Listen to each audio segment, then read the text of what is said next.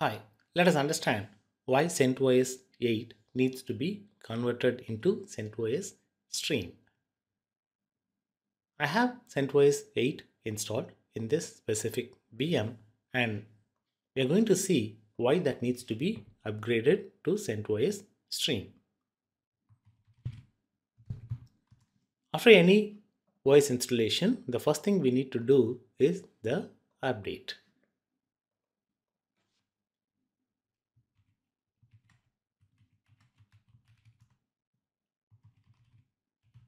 The command yum update will be looking for the repository to update the packages.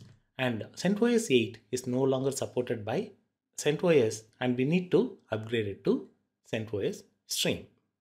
CentOS Stream is a distribution delivered ahead of Red Hat Enterprise Linux. So that will be acting as a mainstream between Fedora Linux and RHEL. Now let us see how to upgrade our VM. I'm going to disable the existing repository and add the repository for CentOS Stream. Let me log in as super user.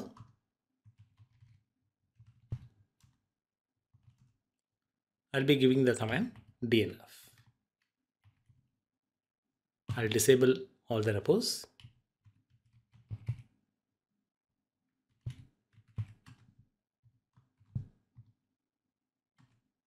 Then I'll be enabling the repo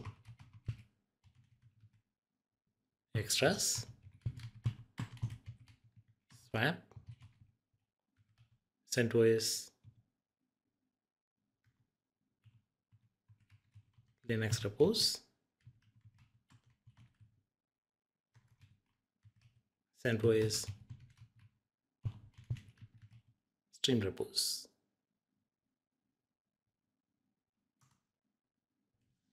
I'll be adding this specific command as a part of the description so that you can copy paste and get that executed without any typo error. Now I will sync the distribution dnf distro sync.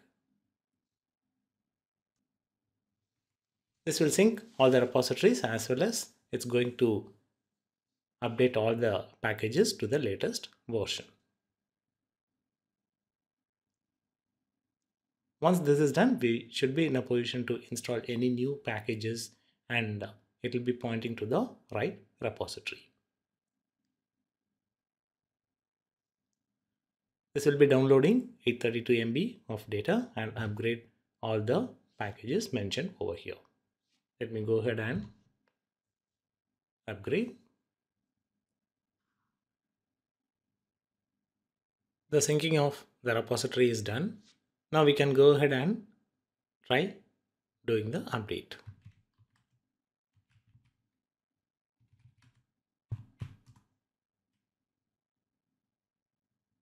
All the dependencies are resolved and no package to update. So the command is very simple and easy one where I will be disabling the repositories and enable the repo for extras, swap, CentOS Linux repos, CentOS stream repos. Then I'll be doing the sync of the distributions. By this way, we can upgrade CentOS 8 to CentOS 8 stream.